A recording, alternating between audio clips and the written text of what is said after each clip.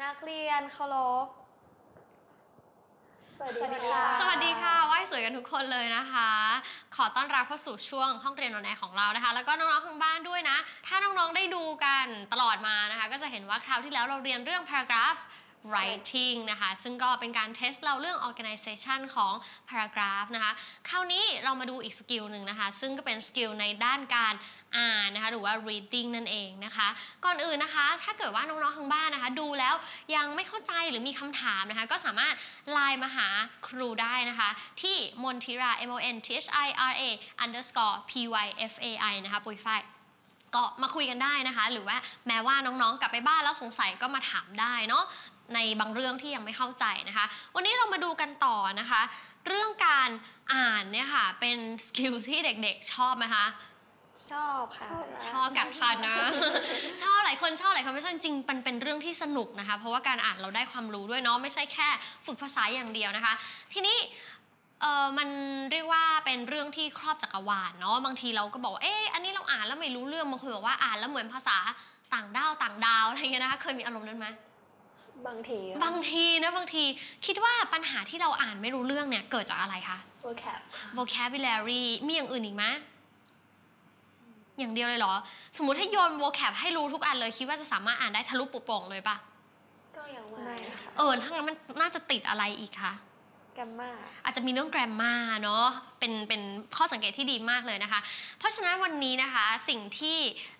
รายการของเราวันนี้เราจะมาให้เทคนิคดีๆก็คือเป็นการเทคนิคการอ่านโดยการดูโครงสร้างประโยคมารื้อฟื้นกันหน่อยนะคะตรงนี้เลยตั้งชื่อหัวข้อเป็น sentence structure as a reading strategy นะคะเป็นกลยุทธ์ในการอ่านโดยการดูโครงสร้างประโยคนะเด็กๆน่าจะรู้จักกันอยู่แล้วใช่ไหมประโยคมีอยู่3แบบด้วยกันนะคะนั่นก็คือ simple แล้วอะไรคะ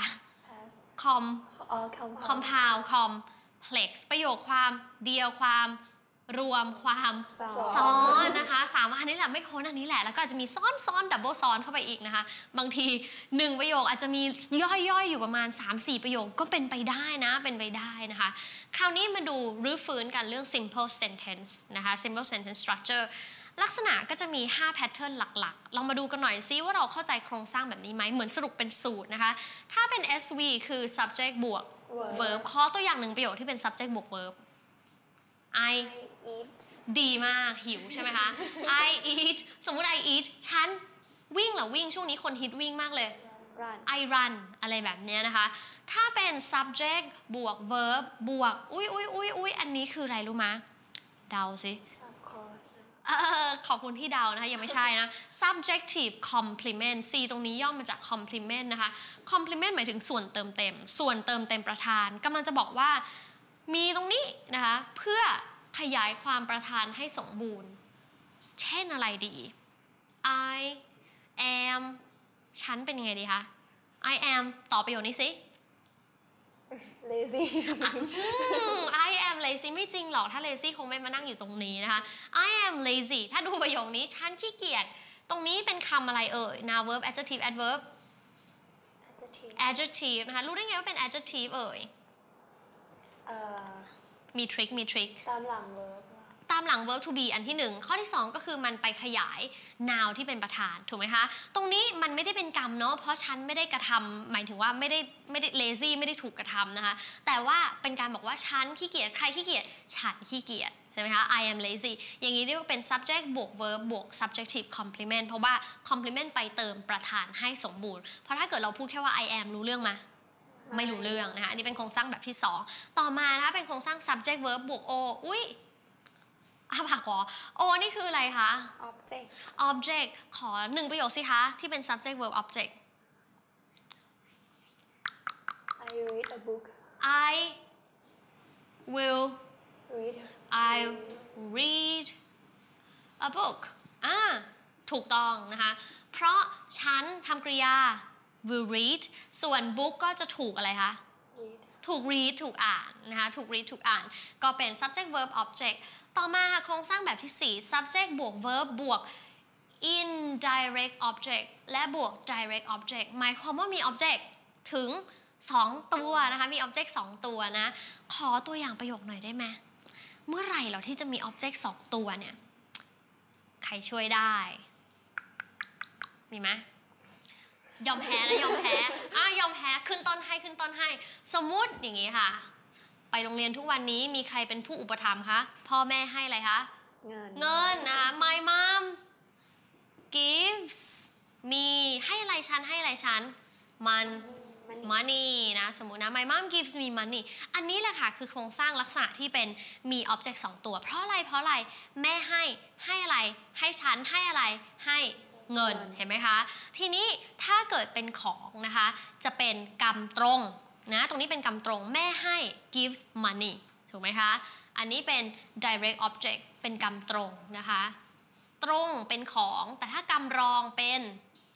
คนเห็นไหมจำง่ายไหมตรงเป็นของกำรองเป็นคนนะคะให้อะไรกับใครนั่นเองจะเป็นลักษณะนี้ถูกไหมเป็นลักษณะนี้ซึ่งเราสามารถเขียนใหม่ได้ก็อาจจะเป็นว่า my mom gives money to me ถูกไหมให้อะไรกับใครนะคะเป็นลักษณะนี้และโครงสร้างแบบสุดท้ายค่ะมี ob c เดาซิเมื่อกี้ sub c subjective complement ไปกับประธานส่วน objective complement ก็น่าจะไปกับไปกับ object มันหมายถึงอะไรเหรอมันหมายถึงอะไรดูประโยคนี้นะคะดูประโยคนี้นะคะyou make me เธอทำให้ฉันเป็นไงคะเจอคนที่เราชอบเธอทำให้ฉันร้องไห้ไหมทำให้ฉันหัวเราะมีความสุขอะไรเงี้ยแต่ไม่แน่นะคนที่เราชอบก็อาจจะทำให้เราเสียใจได้นะคะ you make me happy สมมุติอย่างนี้นะ you make me happy subject คืออะไรyou verb คืออะไร make me คืออะไรเธอทำฉันเป็น object แล้วตรงนี้ถามว่าใคร happy you or me เพราะฉะนั้นนะคะอันนี้ไปกับอะไรคะ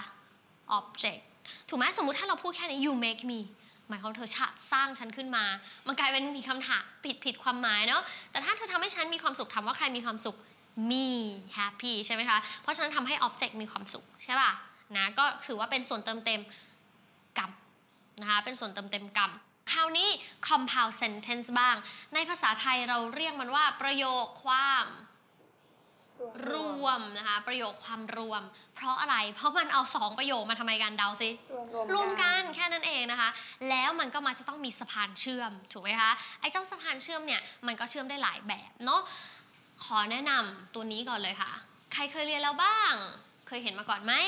fanboys นะคะชื่อทางภาษากราฟมาที่เราอาจจะรู้จักบ้างไม่รู้จักบ้างนะตรงนี้เขาเรียกมันว่า coordinating conjunction นะคะเป็นคำเชื่อมที่เชื่อมซ้ายเชื่อมขวาเอามาชนกันนะอยู่ตรงกลางนะคะก็จะมีประโยค subject verb เป็นประโยคที่1ตรงนี้ใช่ไหมคะแล้วก็มีอีกประโยคนึงเป็นประโยคที่2นะคะมี subject มี verb อีกอย่างหนึ่งนะคะที่เราจะต้องเติมเข้าไปตรงนี้นั่นก็คือคอมมานะคะต้องใส่คอมมาเข้าไปด้วยคราวนี้ค่ะเวลาที่เราบอกว่านะคะแฟนบอยส์มันคืออะไรบ้างคำเชื่อมลองเดาซิลองเดาเอาไม่ต้องเอา F ก็ได้หรอกอาจจะนึกไม่ออกคำเชื่อมที่เราเชื่อม2ประโยคตัวนี้คือ initial นะคะเป็นตัวขึ้นต้นลองเดาซิเช่น B น่าจะมาจาก both ได้ไหม but พอได้อย่างนี้พอจะเดาได้ไหม but แปลว่าแต่ใช่ไหมคะมีหลายความหมายนะคะที่เอาแฟนบอยส์เข้ามาเชื่อมนะคะ F ย่อมาจากอะไรข้ามไปก่อนตัวนี้ยาก A เชื่อมประโยคใช้เยอะมากเลย and ถูกไหมและถูกไหมคะและอันนี้ข้ามไปก่อน O เลือกให้เลือกดีมากหรือถูกไหมคะ S เชื่อมประโยคนะแต่และดังนั้น so why yet นะคะก็แปลว่าแต่เหมือนกันนะคะ n ตรงนี้บอกให้มาจาก nor ใช้เชื่อมประโยคเหมือนกันอาจจะไม่ค่อยได้เห็นเท่าไหร่เพราะเราอาจจะไม่ค่อยได้ใช้เพราะมันใช้แล้วต้องมีเงื่อนไขในการใช้นะต้องมี inversion ซึ่งตรงนี้ขอข้ามไปก่อนนะคะส่วน f ตรงนี้เด็กๆคะควรจะจำเลยนะคะเพราะว่าปกติคำว่า for เราใช้แปลว่าอะไรสำหรับใช่ไหมแต่ไม่ใช่ถ้าเกิดว่ามาอยู่ในโครงสร้างประโยคนี้นะคะ for มีความหมายอื่นอีกถ้าเป็นการเชื่อมประโยค for จะแปลว่า because หรือ เพราะ ว่านะคะเนื่องมาจากเพราะว่านะเพราะฉะนั้นต้องดูดีๆถ้าเกิดเอาฟอร์มเป็นคำเชื่อมประโยคมีคอมมาแบบนี้แปลว่าเพราะว่านะคะเช่น I can do everything for you for I love you so much ฉันทำได้ทุกอย่างเพื่อเธอเพราะฉันรักเธอมากอะไรเงี้ยนะพ่อแม่นะรักเรานะอย่างนั้นนะคะตรงนี้ก็คือเป็น compound sentence นะคะให้สังเกตคำเชื่อมนะกฎข้อที่1เมื่อกี้เราดู simple sentence ไปแล้วใช่ไหมคะเวลามันเจอ reading passage อันที่2ที่ทำให้เราอ่านประโยคได้เร็วขึ้นคือหาคำเชื่อมนะหาคำเชื่อมว่าเอ๊ะเขาเชื่อมอะไรยังไงนะคะต่อมานะคะลองมาดูตัวอย่างนี่ something was wrong with the food for it was glowing in the dark ถามว่าคำเชื่อมอยู่ไหนดีมากวงกลมไว้นะวงกลมไว้สมมุติเราบอกว่าโอเคเราเจอแล้วนะคำเชื่อมอยู่ที่นี่แล้วแปลประโยคได้ไหมsomething was wrong with the food อะไรผิดปกติ กับอาหารเพราะอะไรมันดูไม่สีด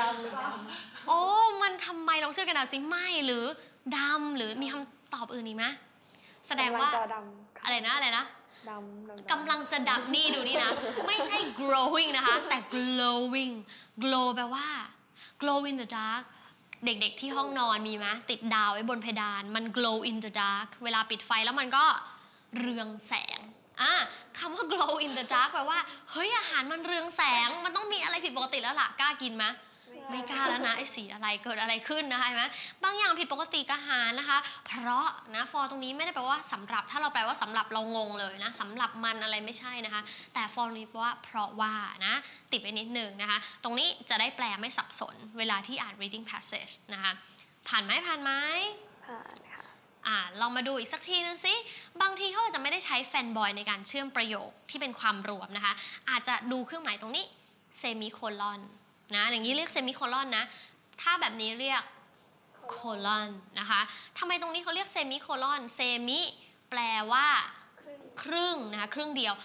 เป็นโคลอนครึ่งหนึ่งไงโคลอนครึ่งหนึ่งคอมมาอีกครึ่งหนึ่งเลยเรียกเซมิโคลอนนะคะ therefore แล้วก็มีคอมมาตรงนี้ therefore เทียบเท่ากับคำว่าอะไรคะดังนั้นหรือว่า so ใช่ไหมคะแต่ว่าจะเห็นว่าการใช้เครื่องหมายต่างไปนะตรงนี้ใช้เซมิโคลอนแล้วใช้คอมมาข้างหลังนะคะ The house was robbed last week บ้านของพวกเขาเป็นไงถูกปล้นดีมากนะคะถูกขโมยขึ้นบ้านนะถูกยกเขา was robbed เห็นไหม passive voice ใช่ไหม verb to be บวก verb ช่อง3ใช่ไหมคะ Therefore they bought a watchdog พวกเขาก็เลยทำไมดังนั้นเขาจึงซื้ออะไรหมาทำไมมาเฝ้าบ้าน watchdog นะ watchdog ม้ามาเฝ้าบ้านเห็นไหมคะอันนี้ก็เป็นการสังเกตนะดูคำอ่านให้เร็วหาคำเชื่อมแล้วแยกประโยคให้ไวนะคะคราวนี้มาดู complex sentence กันบ้างนะความอะไรละซับซ้อน complex แปลว่าซับซ้อนใช่ไหมอันนี้คือประโยคความซ้อนนะคะประโยคความซ้อนมันมีหลายรูปแบบเนาะประโยคความซ้อนมีหลายรูปแบบลองดูตัวอย่างก่อนแล้วเดี๋ยวเราค่อยสรุปเป็นกฎออกมานะคะ I don't know what to do หา subject verb ให้ครูหน่อยสิคะ I subject verb don't know ไม่รู้ใช่ไหมไม่รู้ตรึงถ้าเกิดเราดูให้มันเป็น simple sentence ตรงนี้จะทำหน้าที่เป็นอะไรคะฉันไม่รู้object กับจูนนะค่อยๆดูไปค่อยๆตอนแรกอาจจะยังไม่ชินกับคอนเซปต์นะคะฉันไม่รู้คืออย่างเวลาเราบอกว่า I don't know it I don't know something ใช่ไหมคะ I don't know what to do ตรงนี้ทำหน้าที่เป็น object แต่เราลองมาดูนะในตัว object นะคะในตัว object เนี่ยขอโทษเพิ่มไปนิดหนึ่งนะคะ I don't know what ขอเปลี่ยนนิดนึงนะ what I should do แกนิดหนึ่งนะคะบอกว่า I don't know what I should do นะคะ I don't know what I should do ลองดูข้างในอีกทีนะคะเราจะเห็นว่าเฮ้ยจริงๆแล้วมันมี subject มี verb อีกใช่ไหมคะตรงนี้เราเรียกว่าเป็น noun clause เพราะมันทำหน้าที่เหมือนเป็น noun แต่อยู่ในประโยคใหญ่อีกทีนึงเห็นไหมมันจะเริ่มมีความซับซ้อนแล้วถูกไหมคะเริ่มมีความซับซ้อนแล้วก็จะมีหัวขบวนแบบนี้ใช่ไหมคะมี WH question มีอะไรก็แล้วแต่เป็นหัวขบวนของ noun clause นะคะอีกสักประโยคหนึ่ง I'm not sure whether he will come subject verb ที่แท้ของประโยคอยู่ที่ไหนI am not ใช่ไหมคะตรงนี้เป็น verb ฉันไม่มั่นใจอุ๊ยแล้วไอ้ก้อนนี้ล่ะจริงๆก็คือทำหน้าที่เป็น object แต่ว่าถ้าเราลองมาพิจารณาข้างในปรากฏว่าเราเจออะไรอีก เจอประโยคอีกเจอประโยคหมายความว่า subject verb อยู่ที่ไหนนี่ verb อยู่ที่ไหน will come เห็นไหมคะมี subject มี verb แอบซ่อนอยู่ข้างในใช่ป่ะส่วนคำว่า weather ตรงนี้ใช้ข้างหน้าอย่าสับสนกับ weather ที่แปลว่าอากาศนะคะอันนี้สะกดไม่เหมือนกันนะ weather ตรงนี้เวลาที่เราใช้ในประโยคย่อยนะคะจะหมายความว่าฉันไม่รู้ว่าจุดไหมนึกออกไหมฉันไม่รู้ว่าจะจุดไหม whetherจุด or not อาจจะเป็นลักษณะนั้นนะคะฉันไม่รู้ว่าเขาจะมาไหม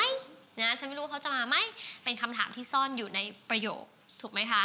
นะอันนี้ก็จะเป็น noun clause นะเพราะว่าเราใช้ในลักษณะเหมือนเป็น noun นะคะแต่จริงๆแล้วคือประโยควันนี้แหมเวลาหมดซะก่อนนะคะจริงๆยังมีโครงสร้างอื่นๆอีกนะคะก็เอาไว้ต่อกันคราวหน้านะคะส่วนน้องๆทางบ้านนะคะถ้าเกิดว่ามีข้อสงสัยอะไรก็อย่างที่บอกนะคะไลน์มาได้นะมนทิรา _ ปุยฝ้ายนะคะวันนี้